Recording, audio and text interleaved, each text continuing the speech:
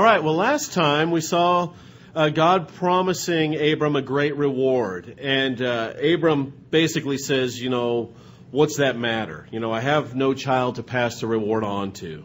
He says, don't get me wrong, rewards are great, but I already have everything I need except a child. And God took him outside and he said, now look towards the heavens and count the stars if you're able to count them. And he said to him, so shall your descendants be. Abram believed God, but he wanted a receipt. You remember, he wanted something that would bind the deal. And so God made a covenant with Abram, a one-sided covenant. It was a contract, an agreement that only required God to do something. For this deal to be completed, Abram had to do nothing. There was no stipulation in the contract that Abram had to uphold. Absolutely nothing was required from Abram. And the new covenant, the covenant that God has made with us for our eternal salvation, is the same way. It's one-sided. God did it all. All we do is agree with it. We just accept it.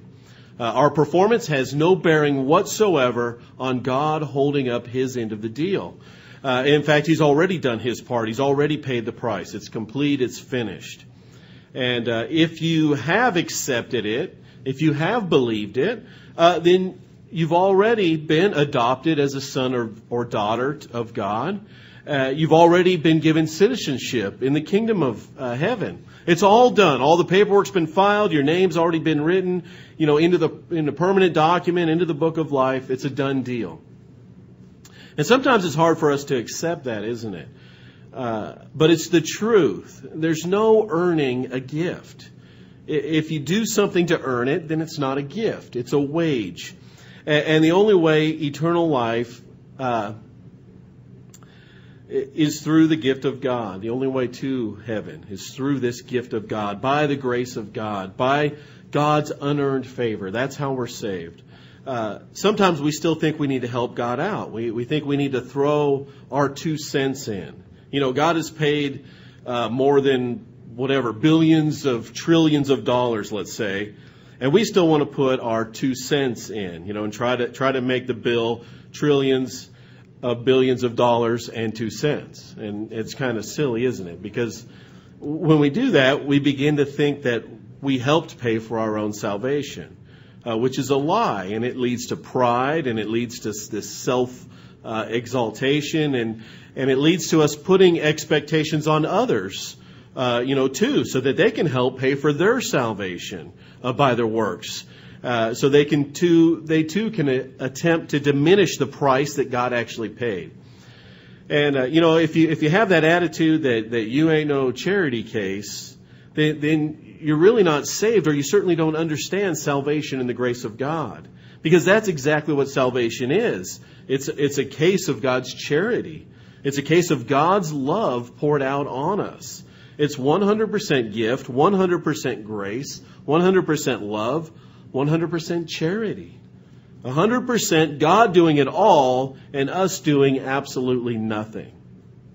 And do those sound like terms that we would be willing to agree to? Well, I hope so, right? There's no negotiation on this. Those are the terms. God does it all because God does it perfect. And for us to be saved, for us to be in His presence, perfection is required. And anything we would add to it would make it less than perfect. And that doesn't mean God doesn't want to use us. He does want to use us. He really, really, really wants to use us, but not to save people. God saves them. He will use us to introduce people to Jesus, and He wants to use us for that. And He wants us to play a role in that, a big role in that. But He does the saving part. He does the salvation part. That part's all His. He paid the whole bill. It's up to Him. So this covenant that God had made with Abram, that he'd be a father, and so of course this covenant was extended to Abram's wife Sarai. This pregnancy would require 2 people, and since God talks about a man and a woman coming together and being joined into one, God joining them together, and remember He forbids man to separate this union of marriage, this union of the 2 that have become one. Well, Abram and Sarai, they've been married for quite some time now. And this is a lifetime partnership, just as God intends for every marriage. Unfortunately, man tends to get involved sometimes and cause this separation, which I think is about 50% of the time these days. Well, so God promised that He would give this couple a child to pass on the family name and the bloodline, which would extend into this great nation of people. And this covenant was one-sided. It was signed and sealed by God alone. God alone passed between the sacrificed animal halves, you remember. And it was completely dependent upon God. It required nothing from Abram or Sarai. And that brings us to chapter 16, verse 1. Now Sarai, Abram's wife, had borne him no children. And she had an Egyptian maid whose name was Hagar. So Sarai said to Abram, "Now behold, the Lord has prevented me from bearing children. Please go into my maid. Perhaps I will obtain children through her." And Abram listened to the voice of Sarai. After Abram had lived 10 years in the land of Canaan, Abram's wife Sarai took Hagar the Egyptian, her maid, and gave her to her husband Abram as his wife. So they'd been in the land 10 years now.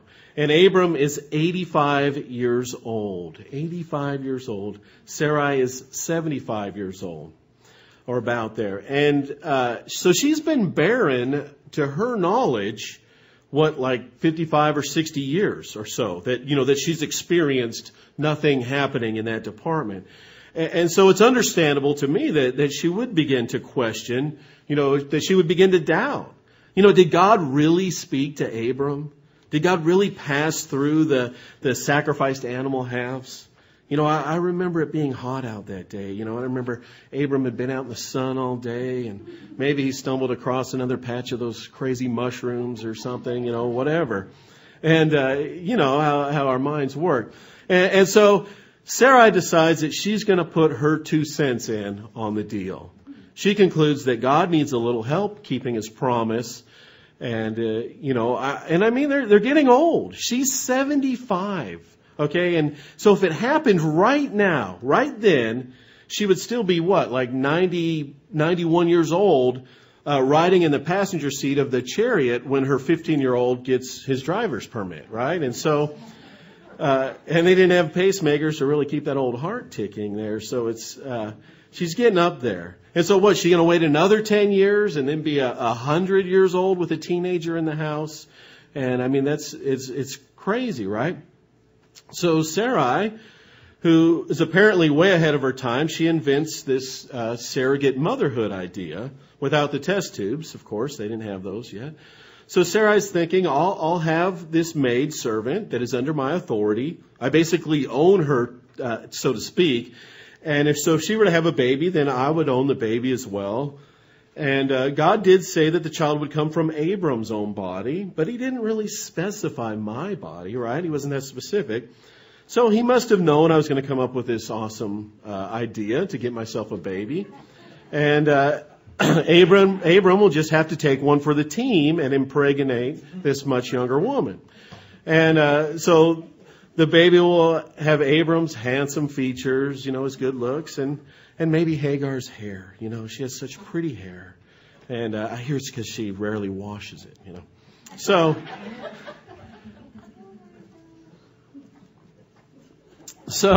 she has this foolproof plan to help God keep His promise and to get the baby that she's always wanted. And it'll be a blood descendant of Abram to pass on the family name. It's like a win-win-win situation, right? Her only problem is, how's she going to convince Abram to go into this, with this much younger woman with the nice hair? She could have been bald. I don't know. We don't know what her hair's like. But so how is she going to convince Abram to go along with this plan? Laying with another woman. With his wife's permission. And, I kind of say this jokingly because we know it probably didn't take much convincing. But, it should have. It should have. The thought of this should have been appalling to Abram.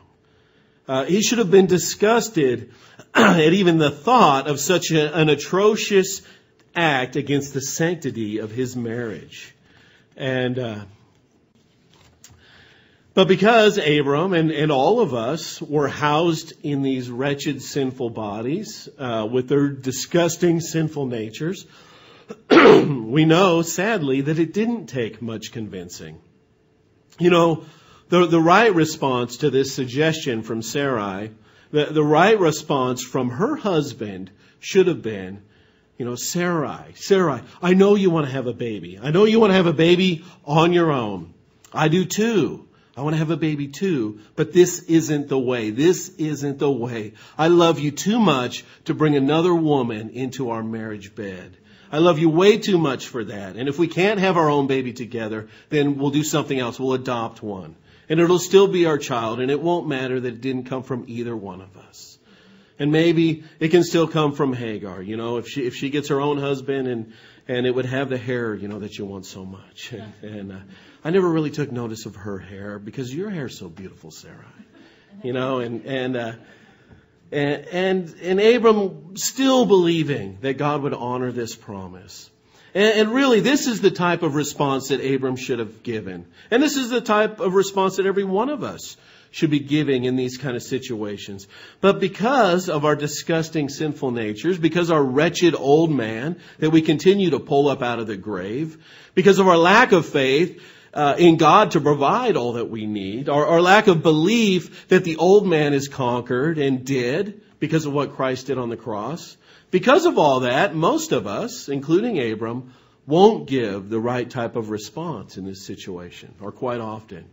And it's really sad. It's really sad. I mean, sin, it's just an awful thing. It's an awful thing, isn't it?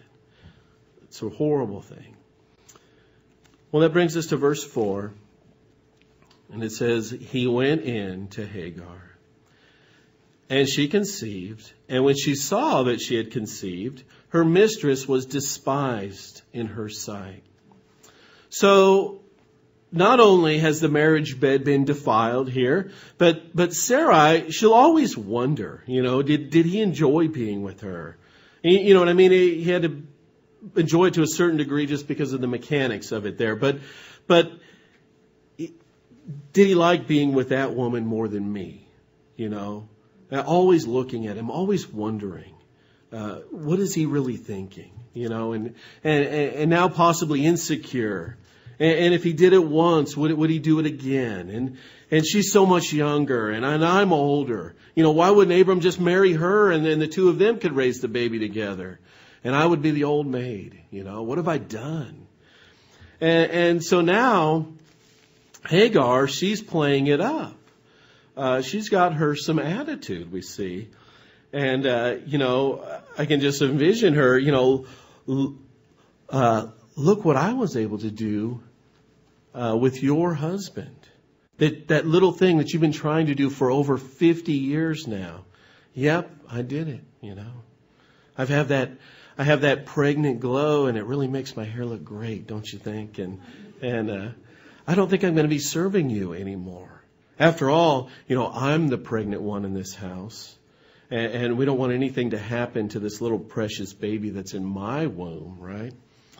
And so in verse 5, and Sarai said to Abram, may the wrong done to me be upon you. I gave my maid to your arms, but when she saw that she had conceived, I was despised in her sight. May the Lord judge between you and me. And Abram is like, you know, whoa, time out here. You're the one that suggested this wonderful idea, forcing me to perform with this servant girl, and like I'm some sort of breeding animal. You know, no. You're the owner of this experiment in animal husbandry. Now that it's gone horribly wrong, somehow it's all my fault. You know, and but it is Abram's fault, isn't it? Because he's the spiritual leader of the family. And if he would have responded properly to her suggestion, then they would be in an awesome place in their marriage right now. But he didn't, and they're not. And now he's in between a rock and a hard place. What what was imagined as this win-win situation has now turned out to be a lose-lose situation. On one hand, he's got this unborn child to protect and care for that happens to be in Hagar. And on the other hand, he has his wife that he loves and he has to protect and care for. And, traditionally, by taking care of your wife, you're taking care of the baby. But Abram has a decision to make, and he needs some wisdom. But forgoing God's wisdom is what got him in this mess to begin with. By not taking charge, by not following God's leading and trusting in God's promise.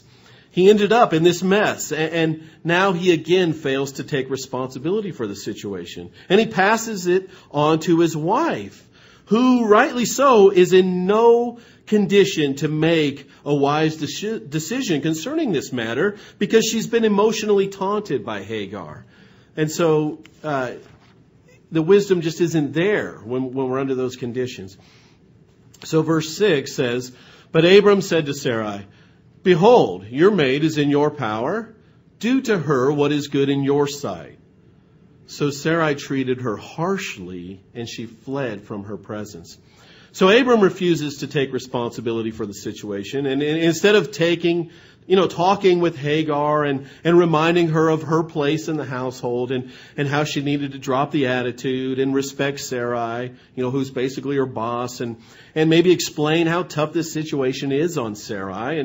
And she's in this fragile place, and just ask Hagar to try and be peaceful in the house, not divisive. But no, Abram says, "Hey, she's your servant. You're the boss. Do whatever you want with her. You take care of it." Again, not really good advice concerning the situation. So Sarai has permission to treat Hagar however she wants, And, I can hear her now. "Oh, Miss Hagar, you like a little attitude, do you? I'll show you some attitude. Get your fat, lazy rear in the bathroom and clean it. And when you're done with that, I got a list a mile long for you, Missy. And by the way, are you sure you're pregnant? Because you just kind of look fat to me. I hate to mention it. I don't know what she said, and so Hagar, she runs away.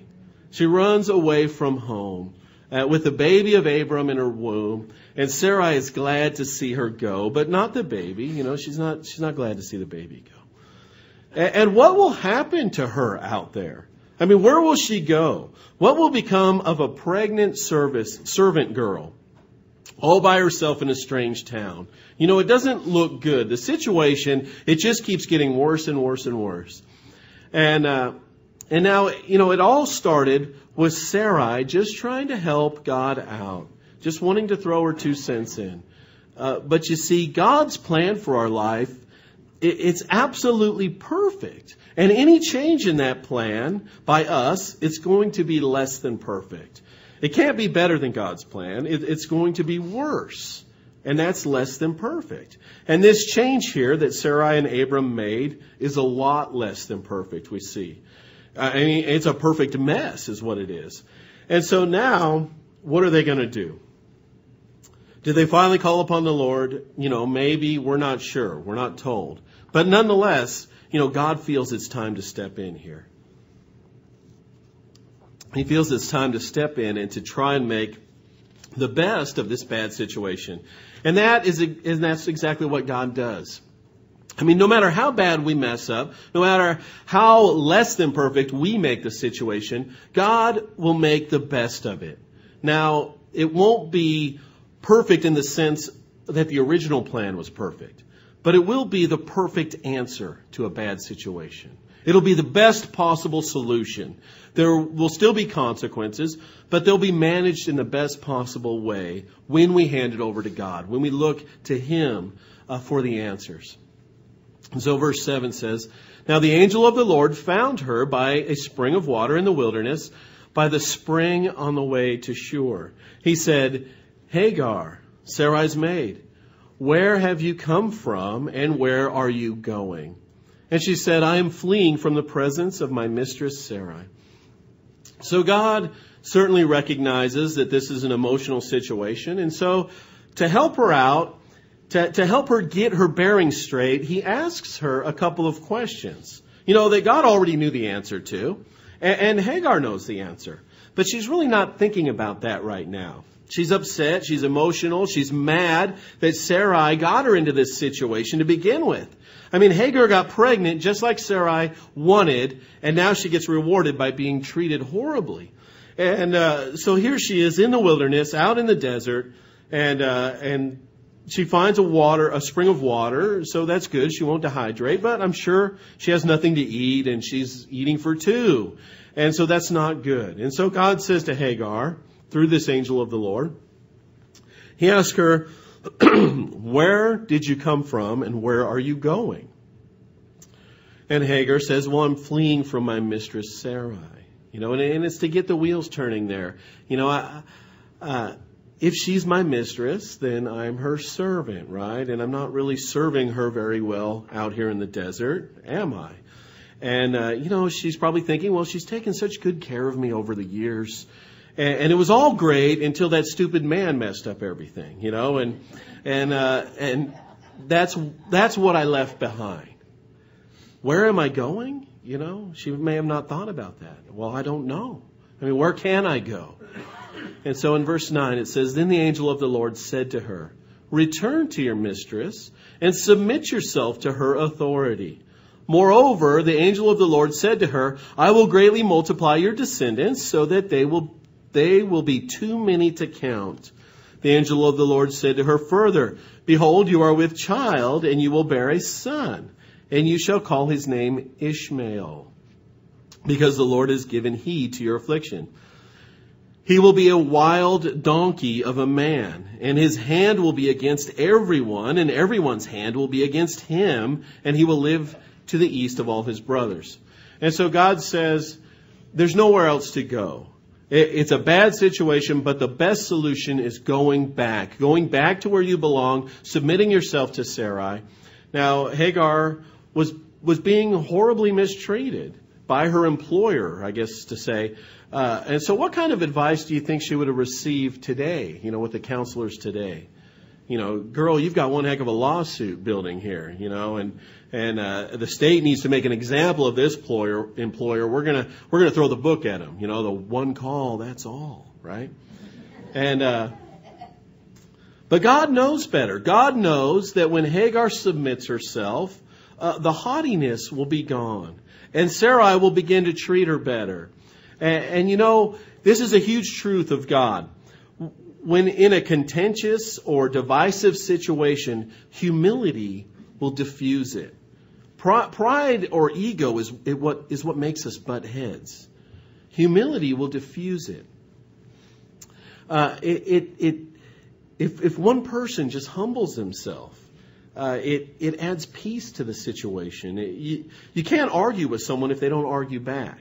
It kind of turns it from an argument to a speech or a lecture, or a sermon, I guess, right? And so humility, it always adds peace or calmness to the situation. So God now makes Hagar a promise that she would have many descendants through this baby. Then God does like a supernatural ultrasound, I guess, on her, and he says that she will have a boy. And then God picks the name. He says, you're going to call this baby Ishmael. And this is the first time that a person was named before they're born that we see in Scripture. And apparently the sex of the baby was not the only thing that God found out with this supernatural ultrasound. God says he will be a wild donkey of a man. And his hand will be against everyone, and everyone's hand will be against him. I mean, just what a mother wants to hear, right? Your son will be a wild donkey of a man. I mean, could you imagine? I mean, a plain donkey's bad enough. They're so stubborn. But a wild donkey? And, of course, that could make the handoff of the baby to Sarai, a little easier, right? Here he is. He's all yours. Little Jack donkey. Ishmael, And so, and it says his hand will be against everyone. And, Ishmael is the father of the Arab race. And his half-brother Isaac, who's going to come later on, he's the father of the Jewish race. And so are the descendants of Abram and Isaac still suffering the consequences of Sarai and Abram trying to help God out by throwing their 2 cents in. Isn't that crazy? This feud that we see today between Israel and the Arab nations, it goes back some 4,000 years. 4,000 years this goes back to. And they would have never imagined that, right? And it's going to take, they're always asking for peace there, but we know it's going to take the Antichrist that's going to give them this false peace, but it'll ultimately take Jesus Christ himself ruling and reigning on earth to have a real peace there. Then in verse 13 it says, "Then she called the name of the Lord who spoke to her, 'You are a God who sees.' For she said, 'I have even remained alive here after seeing him.' Therefore the well was called Ber Lahoiroi. Behold, it is between Kadesh and Bered." So Hagar bore Abram a son, and Abram called the name of his son, whom Hagar bore, Ishmael. Abram was 86 years old when Hagar bore Ishmael to him. So Hagar calls God El Roi, or the God who sees, or supernatural ultrasound. That's what I would say, because he saw what was going on, right? And so obviously she follows the Lord's direction here. Finally, someone does, right? And she returns home, and she has the baby, and he's named Ishmael. And Abram, who's 86 years old, has a newborn child in the house. Can you imagine? But it works out, because at 86, I'm sure he's up 4 times a night using the bathroom anyway. And so just throw the bottle in the microwave and do it all together. And I'm sure he had a system down. But what do we do with this? How do we apply this to our lives? Well, first thing, you don't encourage your spouse to be with another person in that way. Duh, right? We know that. Also, we see humility will diffuse a contentious or divisive situation. And so instead of getting emotional and arguing with the person, if we humble ourselves, if we submit, and just let them have their say, it'll diffuse that situation. It doesn't mean you have to agree with them, but you can let them have their say. And most certainly, what we see from this, what I see from this, is it's never good to try and help God keep his promises, to try and hurry God up. Remember, God has that plan for your life, for my life. And if it's his plan, then it's a perfect plan, right? And so any deviation from that perfect plan is going to be less than perfect, like we see here. And the result of this deviation, the result was this 4,000 year feud with countless loss of life, still going on today, still continuing because of that situation. It all started here. And so if you're in a situation where you're going on your own direction, maybe you've taken your own plan, deviated a little bit rather than following God's plan, just stop right where you are. Just stop and seek the Lord. Seek his direction. And he will have the best possible solution for the situation that you've gotten into. He has the best advice, and he would absolutely love to give it to you if you would just ask. Don't try to get yourself out of a bad situation, because as we saw there, it just gets worse and worse and worse. You want to just stop, seek the Lord, and he will get you out of the situation. Just take it to him.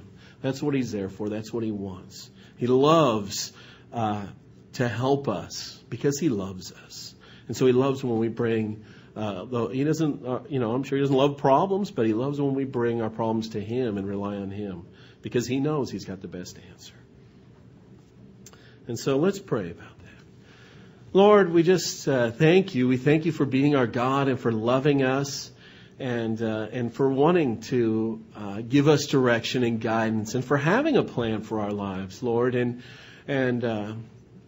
I know every one of us, including me, we deviate from that plan sometimes. Maybe not to the magnitude of what we saw here, Lord, but we do deviate. And so, Lord, I just ask that you would, if there's an area that we're doing that we're kind of going on our own way, that you would show us, reveal that to us right now, Lord, and just help us to stop and just to seek your direction, Lord. And so we're asking right now, I'm asking on behalf of each one of us, that you would reveal that to us, Lord, that you would show us, that you would get us out of a bad situation if we're in it, Lord, the best possible way, that you would resolve it in us. And Lord, so we just ask for your blessing and your guidance and your leading and your love, Lord. And we thank you for being our Father. And Lord, just bless each one of us this week. Watch over us. Help us to get back on your plan. Help us to seek you and allow you to get us back on your plan, Lord. Thank you, Father, and in Jesus' name we pray. Amen.